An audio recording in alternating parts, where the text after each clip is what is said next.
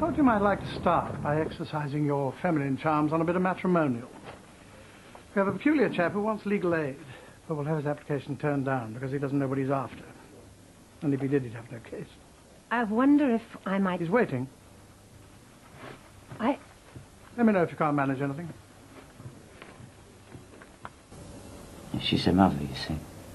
But you looked after them? Well, we shared it at first, but the band was crap without her, like, but without me, you know, it got along.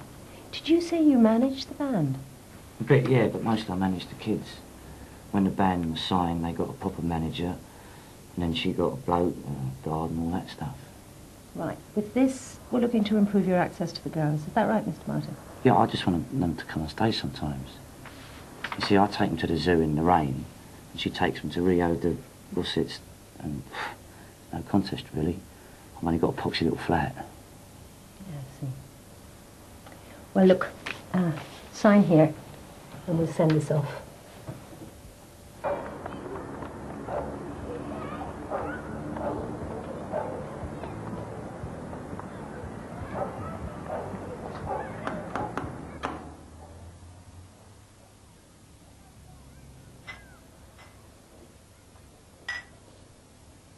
Bad news, isn't it?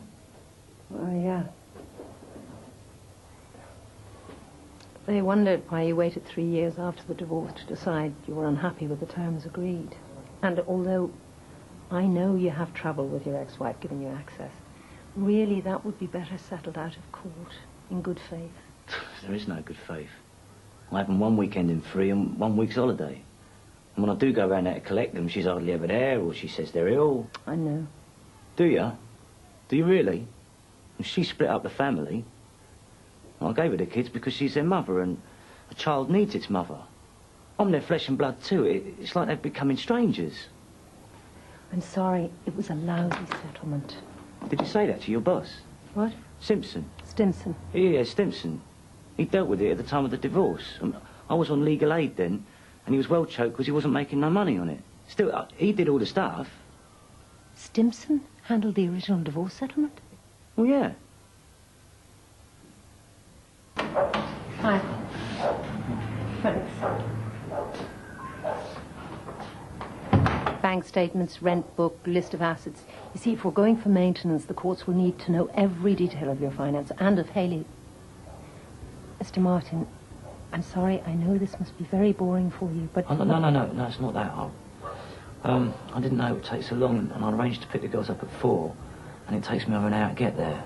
Oh. I could go with you, or we can talk in the car. Really? Yeah, really.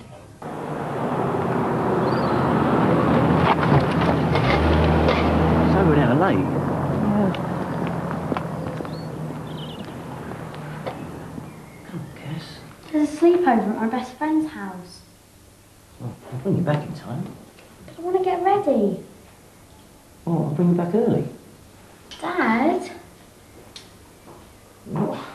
What are you saying? What she's saying, if you would listen, is she doesn't need you butting in and out whenever it pleases you. Who's your friend? You must be desperate. He is. I'm his solicitor. Stop any of that shit and I'll blow you out completely. You won't see them again. Hold it. Is this the truth? It's true. So what's the angle? We're going for maintenance. Is this a wind-up? I'm afraid I can't talk to you without your solicitor present. Come on, let's go down a bit, yeah?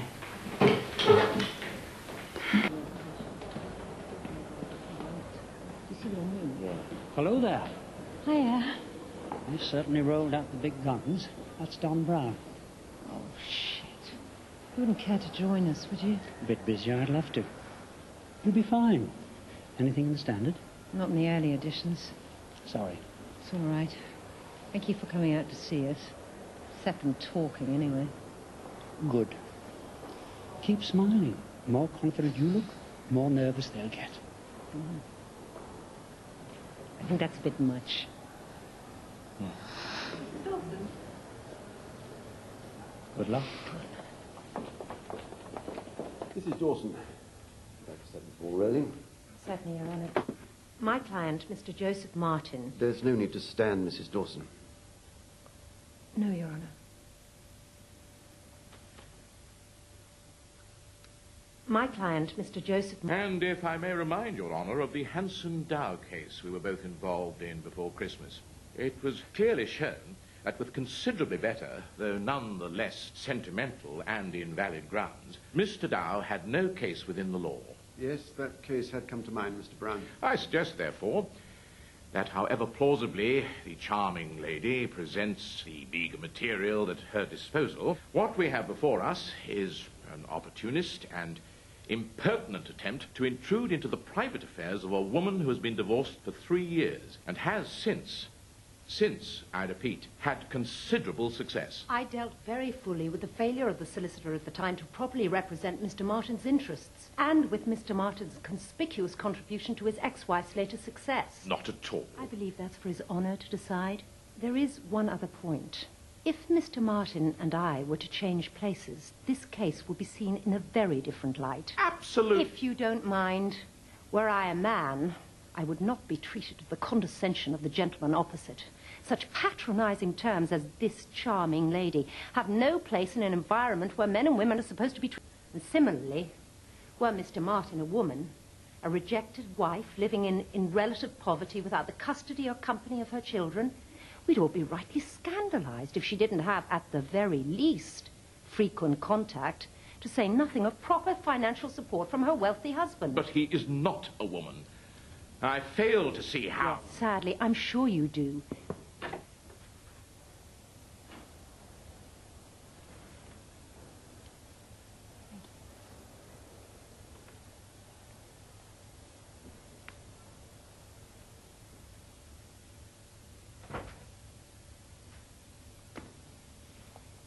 Furthermore, in a country where 60% of all fathers, for many reasons, never see their children again after divorce, the struggles of a man who patently loves his children, I remind you of his continued involvement in their schooling, and who patently wishes to have more than just a passing involvement in their lives, should receive our fullest support, especially when their, how shall I put it, common law stepfather, an American gentleman in the rock music business, has this in mind for them, and I quote, "I love them as my own, and being an American, I hope they grow up with access to both cultures." He then goes on to say, "There are good schools in the US and better opportunities than in the UK, so sure, why not? It's as hot in California as it's wet in England." Some plans he's making for another man's children.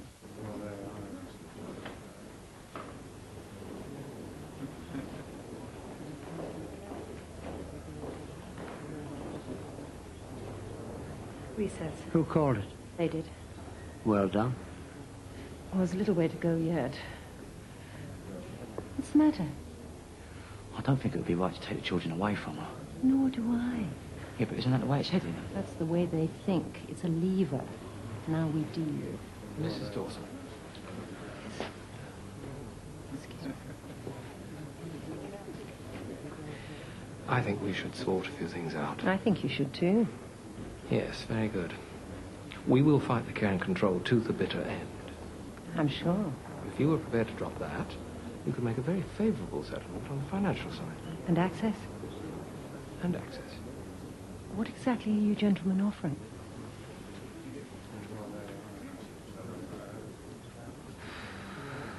Right.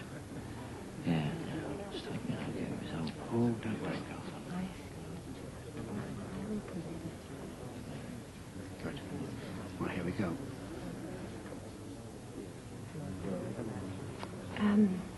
No move to America. Every other weekend. A week every other Christmas. And 5 weeks further holiday. Don't believe it. And £200,000 full and final settlement. Okay? Yeah. Come on.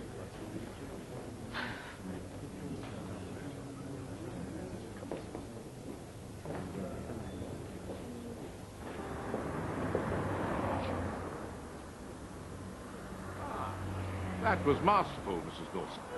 Charlotte. Charlotte.